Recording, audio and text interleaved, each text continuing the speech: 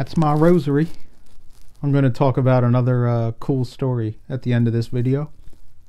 So stay tuned if you want to hear it. Let me talk about Prime Medicine. I don't think I talked about this company before. It became public in 2022. Yeah, I don't think I did because I actually just put it on my watch list a couple weeks ago.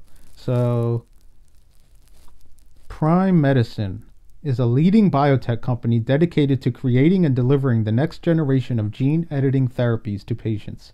The company is leveraging its proprietary Prime editing platform, a versatile, precise, and efficient gene editing technology, to develop a new class of differentiated, one-time, potentially curative genetic therapies, designed to make only the right edit at the right position within a gene while minimizing unwanted DNA modifications.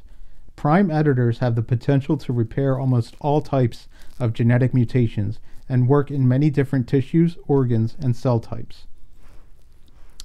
So it's worth noting Google owns over 12%. And I think that's why they're it's like one of these gene editing companies that, which is all the rage.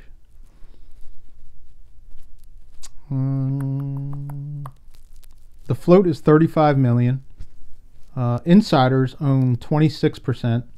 Institutions own 48%. They got 165 million in cash, only 17 million in debt. They closed the day today at $8.03, and that's right in the middle of the 250-day moving average of $10 and $7. They got a one-year target of $17.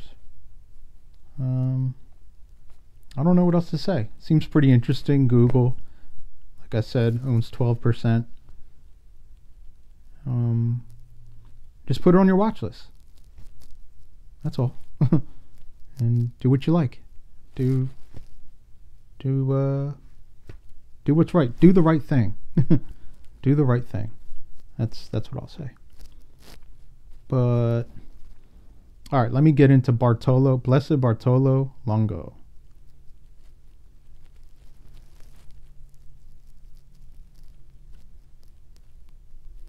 All right, let me read you about my man, Blessed Bartolo Longo.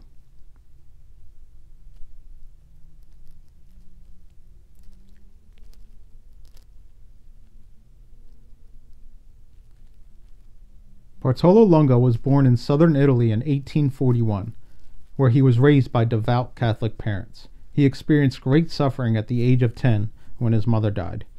This would begin his path away from the Catholic faith. He attended the University of Naples to study law in 1861. At this time, nationalism was on the rise in Italy, and the Catholic Church was seen as a threat to the movement. General Garibaldi, a crucial figure in the nationalist movement at that time, sought to eliminate the papal office altogether. Italy was simultaneously seeing a rise in interest in spiritualism and the occult. As a result, universities were breeding grounds for hatred against the Catholic Church. Sound familiar? Isn't that funny? Even back then, same stuff happens. Universities were, just like this said, it's breeding ground for, you can't talk about God. You can't even talk about God in elementary schools or middle schools or high schools, let alone universities. I mean, these are just places of pure secularism. Just, that's not to say college isn't important. It's great to go to college, but you just have to go on with, good head on your shoulders. But it's hard to do when you're that college age because you're so impressionable. So that's the hard part. It's easy to say now because I'm 42, but when you're 19, 20 years old, it's hard. So to not be, I don't want to use the term brainwashed, but you're just susceptible to, what's going on, and what's going on in university is not anything to do with God or Jesus. No, so that ain't happening. But let's get back to the article. This is by Good Catholic, by the way, goodcatholic.com. So shout out to goodcatholic.com. Here we go. Italy. All right. Many of Bartolo Longo's professors were ex-priests turned nationalists, instilling hatred of the church into the impressionable minds of their students. Longo found himself swept up in the movement. He later wrote, "I too grew to hate monks, priests, and the Pope. In particular, I detested the Dominicans, the most formidable, furious opponents of those great modern professors, proclaimed by the university the sons of progress, the defenders of science, the champions of every sort of freedom." It's exactly like today. Look what he said. The university, the sons of progress. Look, progressives today. The defenders of science. Oh, you can't say anything. But people, when you say science, people just say science. I'm sorry, I always stray away from the article. But when you say science, that's not saying anything. Science is a observation in nature and an experiment. You make a hypothesis, you do an experiment. It's testable, it's repeatable, it's measurable. So that's like it's like a very lazy argument. People say like, oh, it's, this is for science. You have to be for science, but you're really just saying you have to be for authority. So whatever authority figure is saying be for science, I don't know. That's a whole other subject, but all right. Bartolo Longo became enchanted by spiritualism and the occult during his study at Naples, participating in sciences and practicing magic. He was empty, but had a thirst for the supernatural that led him further down the path of Satanism.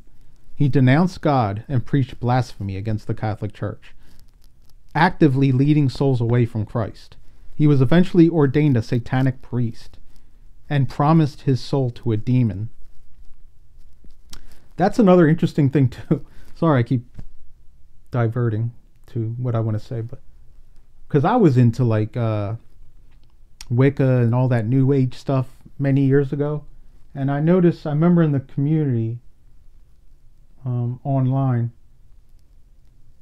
all the people in the community were very depressed. So for a quote-unquote religion that just is all about love and, all one with nature and the universe and all that garbage that they say, it all sounds lovey-dovey, but it's not. It actually is like it's a gateway to all that, because Bartolo Longo, he had the same thing. As soon as he was down with these pagans, he started developing serious depression. Let me continue reading. Bartolo soon found himself sinking into a deep depression. His family tried to express their concerns over the path Bartolo Longo had chosen, but to no avail. He became deeply troubled by anxiety, paranoia, confusion. He was afflicted by terrifying diabolical visions that threw him into a cycle of declining health. His family prayed and desperately sought help for him. In response, a devout Catholic professor at the university began meeting with Bartolo Longo. He helped Bartolo to confront the psychological state he was in. Professor Pepe also convinced Longo to meet with a Dominican priest, Father Alberto Redente.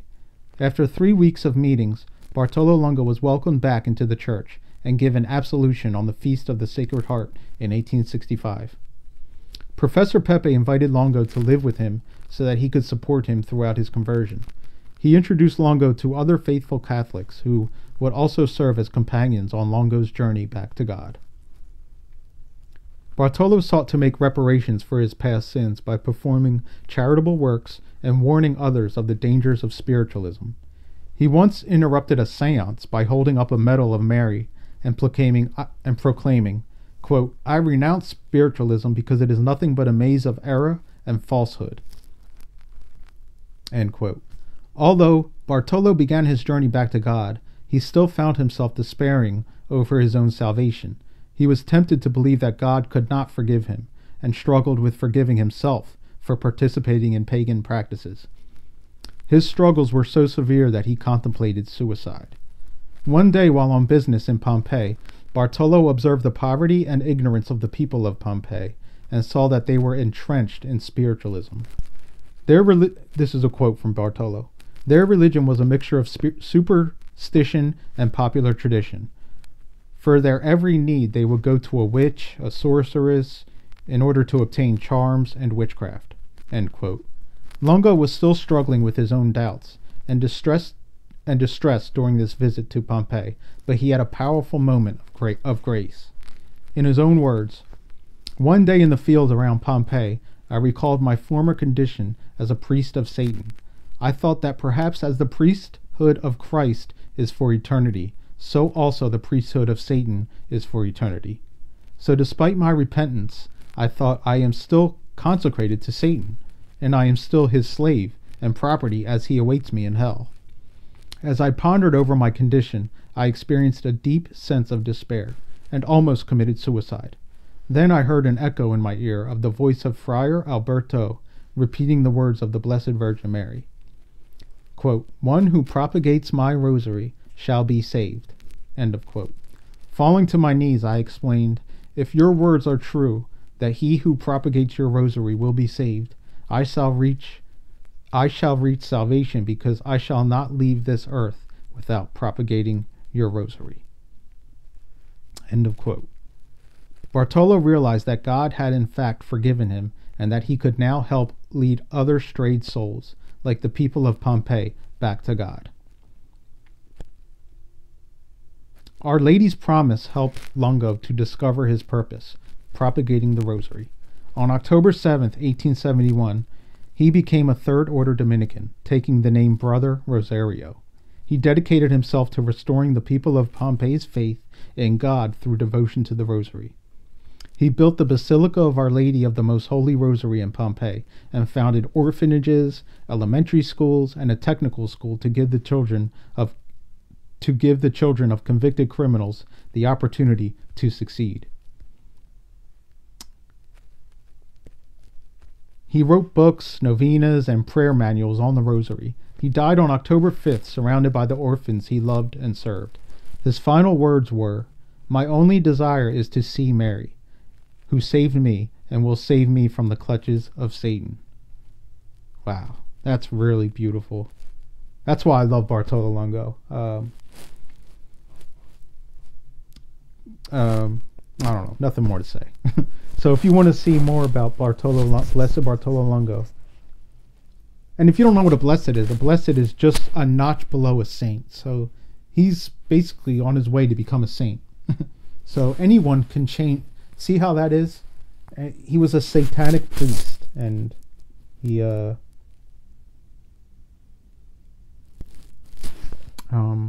his way to become a saint. Very interesting. So I hope you all enjoyed that. I did. I love learning about the saints. Oh my goodness. And I just love that. And I hope you all learned something, and have a beautiful, blessed night. All right. Bye-bye.